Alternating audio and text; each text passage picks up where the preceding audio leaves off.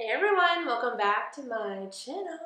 So we've got another funky mold. Actually, we've got two molds here. Two funky molds to play with, and these molds, you guys, when I saw this on Instagram, I immediately followed them. Immediately, had to keep up with when these molds were gonna be released because I've never seen anything like this before. These molds are holographic molds. So what I mean by that is that, they're rainbow in there. So when you make a resin piece with this mold, it comes out with the holographic rainbowness in the actual piece. I'm gonna take one out and show you guys what exactly I mean because I feel like it's hard to explain. So I got this little crescent moon mold, and you guys are probably seeing as I move it around, it's got these little shards of just holographic rainbowness. And so when you pour resin in here and it cures, you pop it out, the actual piece itself has those little shards, has this imprinted in it. So it has those little shards of rainbow, which I think is wild. The mold itself creates a piece that is holographic. What? So this is the star, which, oh my God. You guys see what I'm saying now, right? You guys understand why I'm freaking out a little bit about this? So we're gonna be making a couple of holographic rainbow pieces. We're gonna make the moon and the star in this video. So if you guys are interested to see how these holographic molds work and how the pieces turn out, then continue watching. So like I said, I've never seen molds like this before. I've never seen a mold artist make a mold that creates a piece that is holographic, as the piece itself without having to put glitter or something inside of it. If this does exist already, if there is an artist that has made this before, I've never seen it. So if there is an artist out there that has done this before, let me know. Tag them down in the comments. I'll check them out.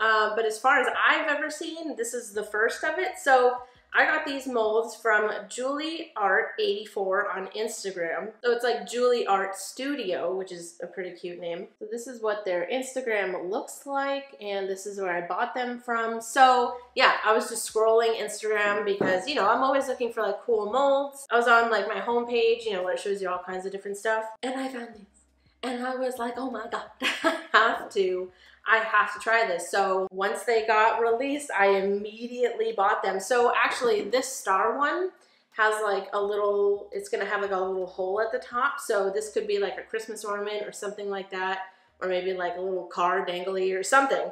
But this one I did get without the hole at the top just because I want to be able to use it for other stuff. We're gonna get over to my desk. We're gonna start mixing up some resin. I think I'm gonna make one of these solid black so that we can really see the holographic.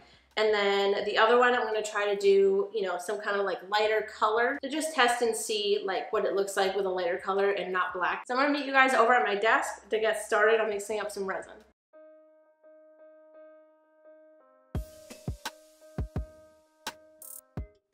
Hey guys, so we're gonna be doing a voiceover for this video. So I have here a brand new resin. I've never used this before. This is my first time using it. So it's by Entropy Resins or Entropy Resins, and it is a bio-based resin. I'm super excited about it. I'm still learning about it. So once I know more about it, I'll tell you guys more about it. But anyway, we're still testing it out. It is a 2-to-1 resin. So that means 2 parts resin, 1 part hardener. And I am using cups that have measurement lines on it, which is, it's super helpful even when I'm using a 1-to-1 resin, but it's mega ultra helpful for when I'm measuring out 2-to-1 resins, because I'm definitely not a math person. So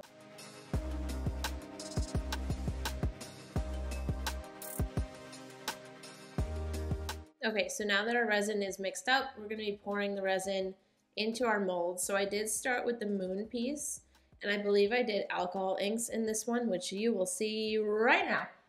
So these are the alcohol inks that I was going for. I wanted this to look more transparent and kind of a stained glass look, so I didn't add any white alcohol ink. I just dripped the colored alcohol ink in, and then I kind of swirled it around And it ended up making kind of a pretty color in the end. So now we're taking the rest of the resin and I'm just adding this dispersion color to color it black because I want the star to look kind of like, I wanted to do a solid black because I know that, you know, holographic and rainbow kind of effects do best with a black background. And then I also added this glitter, which is also a holographic glitter. We were going for like maximum holo here.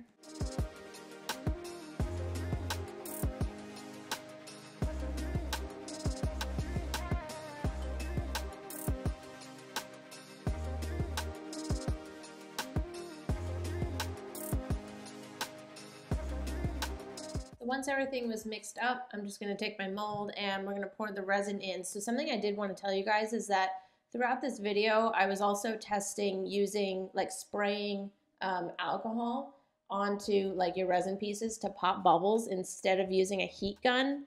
I don't know how I feel about it, I'm going to be honest, but I'm still trying it. Okay, so 24 hours later, we are going to pop these out. I'm so excited. So I did kind of peek on the star, but I'm really excited about these. I had to, okay? So anyway, I left the whole thing for you guys, so here we go. We're gonna pop out the star first. Oh my God.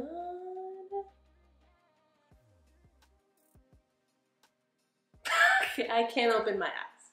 I can't open my eyes. Stop it right there. Right there. That's the sweet spot. Stop. Are you serious? Look at that. The mold did that. I didn't do that. The mold did that. How is that even like a real thing? How is that a real thing? They figured out how to make a mold of holographic, like of the holo. There's a mold of holo. I cannot get over that. So I feel like I love this. I did sprinkle in some like holographic glitter. So you'll see that there. And I thought it would just kind of add to the whole star, like holographic kind of galaxy vibe that we're going for here. All right. Okay. We're gonna pop out the moon, which basically turned green. I know I put like lavender and then like a pink color in there, but then it started getting a little muddy, so I like mixed it up.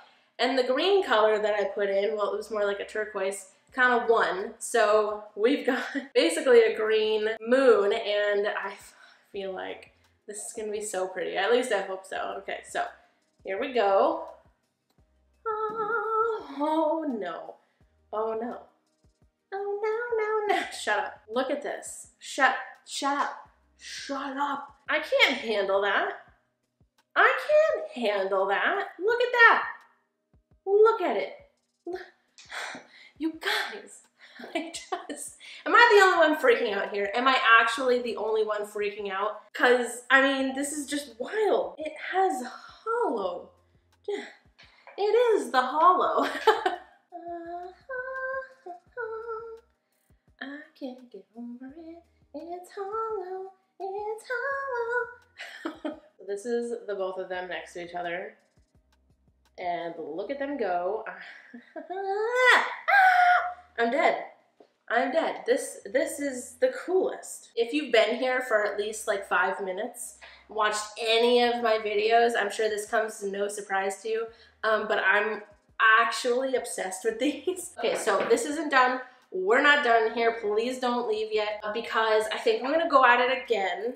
And I think what I'm gonna do for one of them is I wanna see what it looks like to put flowers in it, because I love working with flowers, and I would like to see what one of these looks like, all holographic, but with flowers behind it. And then for the other mold, I don't know which one we're gonna do with which, but for the other mold, I was thinking of trying dusting one of the molds just to see if that affects the holographic like effect of it. I feel like it would, but if it also has like, you know, whatever cool effect the like dust, whatever kind of dust I pick, I feel like maybe if it combines, it could be really cool. So I'm gonna try that. I'm gonna try dusting one of the molds, and then for the other one, we're also gonna try some flowers just because I wanna see what that looks like. So we're gonna go back over to my desk. We're gonna mix up some more of that resin. By the way, that resin, I'm so excited about. I'm still like testing it out. but I'm pretty excited about it. It seems really, really cool.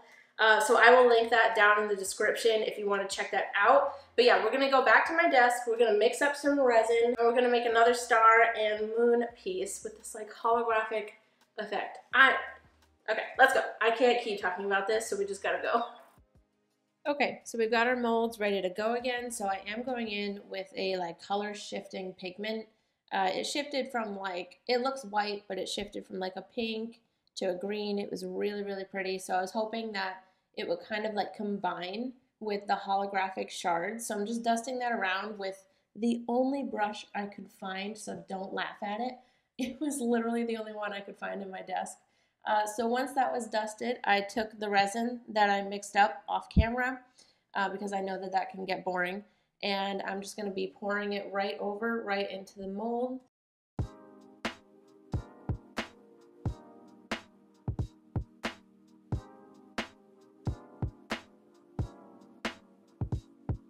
So now we're going to be doing the first layer of this like star floral piece.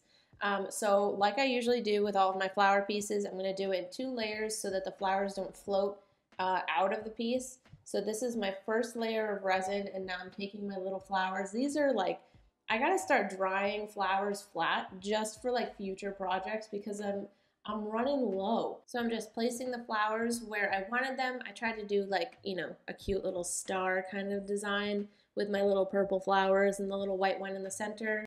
So I usually let the first layer cure for at least 5 hours before I do the second layer, but I did let this cure overnight. So this is the next day, and you'll see that those little purple guys on the bottom did float to the edges. So now I'm just pouring the second layer of resin on top. So this is the next day, and we're trying to top coat these pieces. So I do have a layer on the back of these pieces of liquid latex. So this is for when I do top coats. The resin will go over the top of the piece and over the sides, and when it cures, like, you know, as drippies on the bottom, I'll be able to peel it off with the liquid latex, and it'll just be a nice top coat. So I am using that same resin as a top coat. It's really just a casting resin, so it was too thin to be a top coat, and it did kind of like drip off a little bit. All right, you guys, so once again, we kind of have a variety of results. So I'm pretty sure I showed you guys that I tried top coating the first 2 pieces that we made, and I'm so glad that I did because I kind of got a result that I didn't even consider. What I'm gonna do is start peeling off the liquid latex off the back, which is how I top coat stuff like this. So I just paint like a layer of liquid latex on the back and it protects it. So, ta-da! So, like I said, I tried top coating this because the little rainbow like shards, I guess, kind of have like a texture to them. So I thought I wanted to try and see, to be able to show you guys what it would look like if you top coated it. So the areas that actually got part of the top coat, because I did end up using I used an entirely new resin for this whole video. I'm pretty excited about it. But it is kind of like a thinner resin, so it's not super great for top coating. But anyway, that's not what we're looking at here. So part of this piece has the top coat, and the other part, the top coat just kind of like dripped off. So the part of the piece that has the top coat is like this whole section here, and I'm pretty sure you can see that.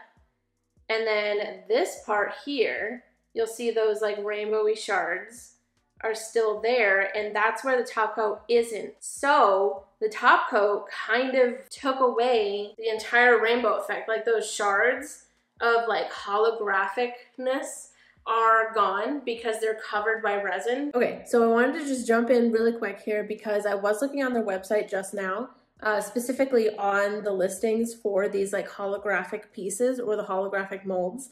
And they do state in the listing that if you put a top coat on it, it will make the holographic effect disappear. So 100% my fault for not reading the full listing.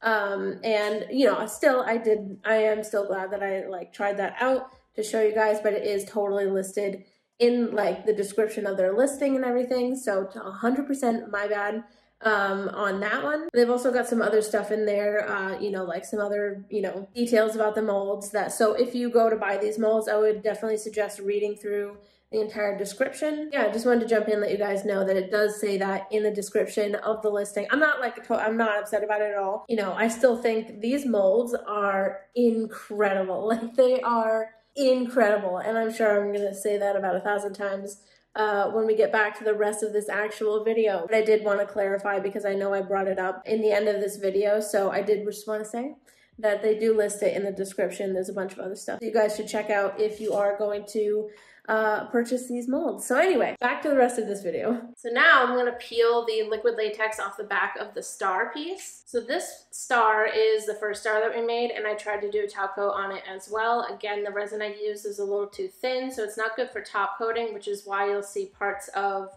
like the shards underneath, and then part of it was still okay. This whole section that has top coat on it, you can't see it at all. You know, what I get from that, the results of that is that you can't top coat pieces made by these molds. So now we're gonna go over to this. We're gonna pop this out, and I did kind of peel it back just a little bit to see if the rainbow does still show up.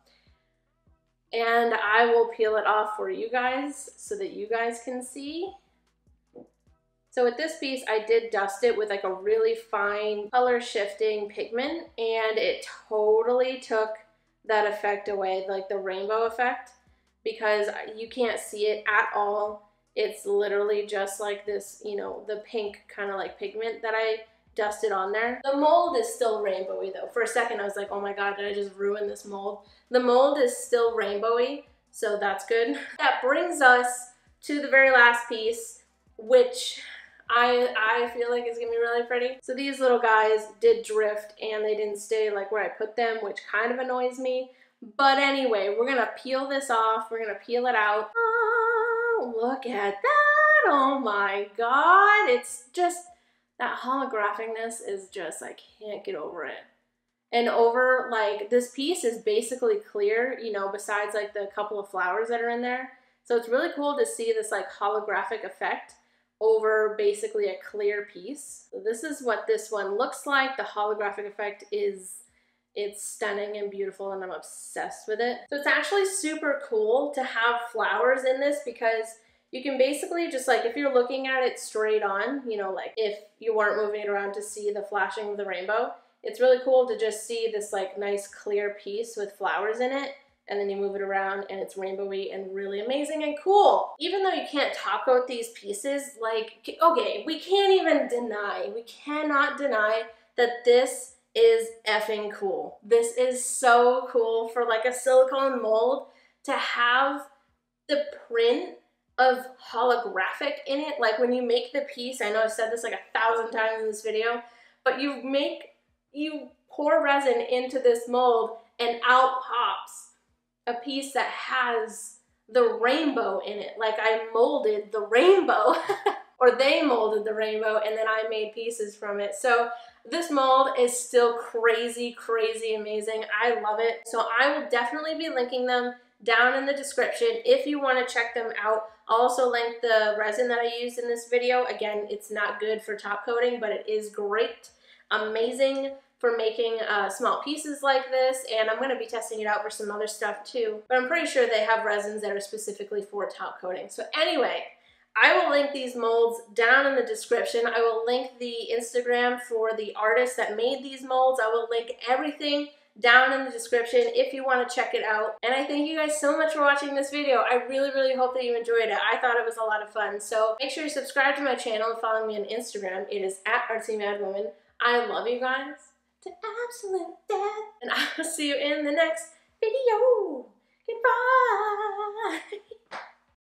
Okay, so I just tried to look up an easier way to explain like how something can become or be made holographic, and all I'm getting really is how the universe is all a hologram and the whole world is a hologram. So anyway, I'm gonna get started on using these holographic molds. So I'm gonna there's hollow in this.